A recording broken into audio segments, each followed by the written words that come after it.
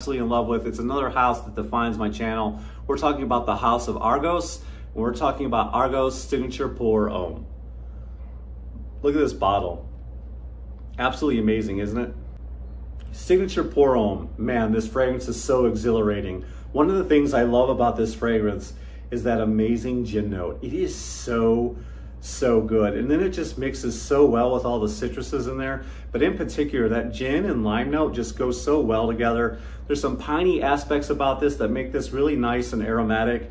And then you've just got a beautiful lavender note in here as well. This is so refined, clean, and crisp.